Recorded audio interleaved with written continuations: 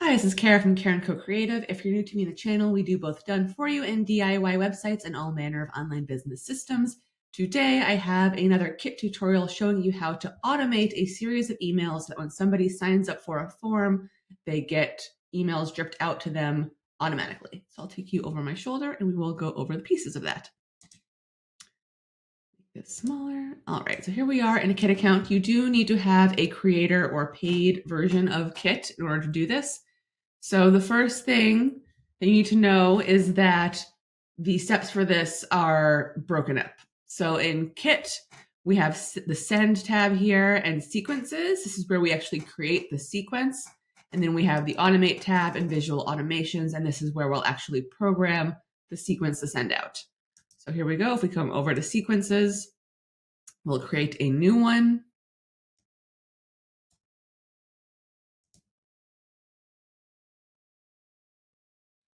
And it doesn't matter, you're just picking a template. You can add to this as much as you want to once you're in here, so don't worry too much about that. Your options are a little bit limited anyway. But here, this is where you will write your subject. If this is a welcome sequence, this would be the welcome email. It might also be the your free gift email. I do have another video linked below that will show you how to send a free gift in the free account. If you do have the paid account and you want to have a nurture sequence, an entire series of emails, this is the way we'll do it. One thing that you do want to note is if this is the lead magnet email or something they need to get as soon as they sign up for the form, you'll notice here the default here is send this email after 1 day. You want this to go immediately if it's, so you toggle that down to 0 days if you do want this to go immediately. Likewise, if it's immediate and you want them to get it immediately, you have to make sure that every single day is checked. If this is an email that you're sending out, doesn't necessarily need to be right when they sign up, you might choose after 1 day and you might choose not to have it go out maybe on a Saturday or a Sunday. People are less likely to be in their inboxes. All right, but if you want to go out immediately, make sure this thing is selected, and then here is where you will delete all of their text here, and you can add your email content. Hi. If you want to do a first name, you click this little @ sign, subscriber first name, message.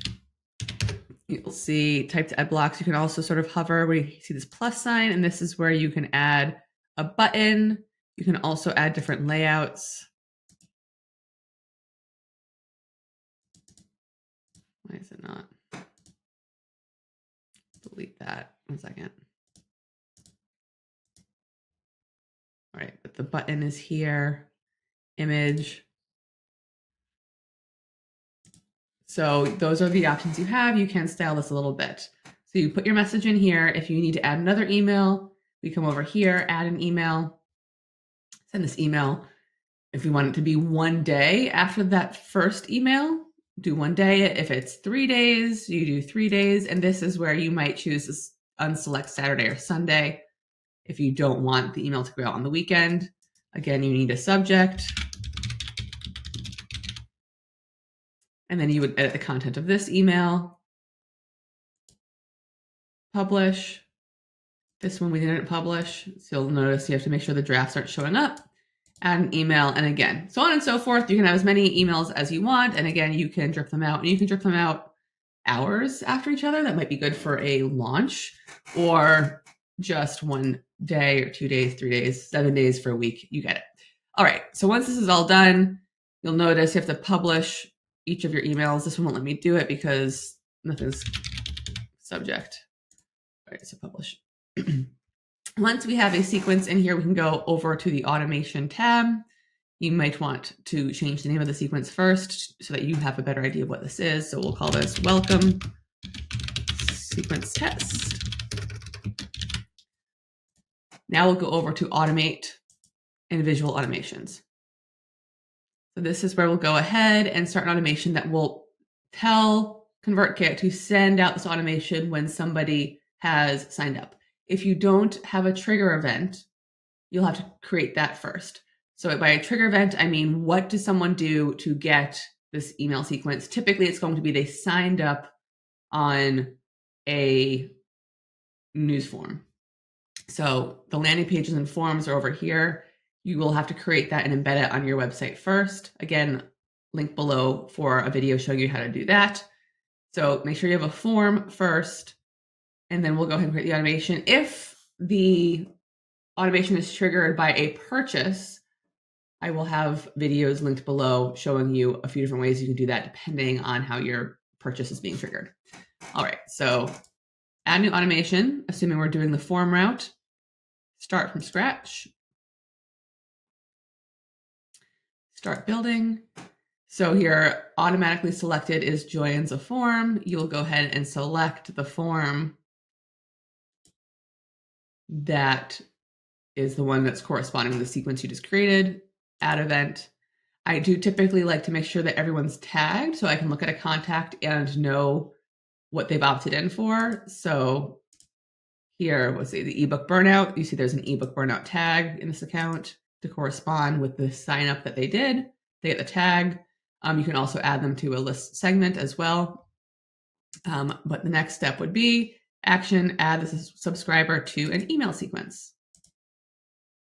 And ebook delivery burnout, we'll choose this one instead of the sequence test.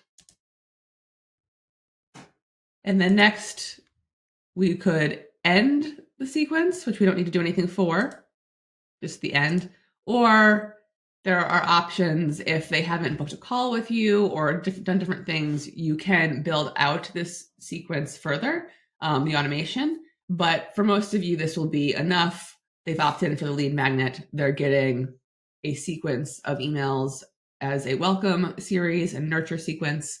And hopefully in those emails, you're plugging other products or to book a call with you, and they run through all of this. And that is the purpose of your email list. All right, so there you have that. Again, links for some of the other pieces are below. If this video is helpful to you, I would love it if you could subscribe and give the video a like, and we'll see you in the next one.